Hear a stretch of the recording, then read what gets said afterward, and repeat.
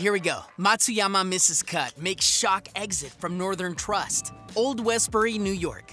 World number 1 Hideki Matsuyama missed the halfway cut for the second time this season on Friday, unable to recover from an uncharacteristically poor first round at the Northern Trust. Matsuyama, who entered the second round at 102nd after shooting 4 over 74 in his opening round, posted 4 birdies and 3 bogeys in his comeback attempt, but his 143 total was 1 stroke short of qualifying for the weekend rounds at the Glen Oaks Club course.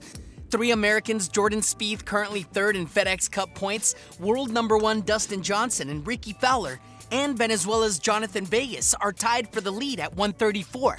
Matsuyama sank a 5-footer for his first birdie of the tournament on the par 5 third and appeared on track for a recovery round with back-to-back birdies on number 10 and 11 when he pulled back to 1 over and inside the 36-hole cut line.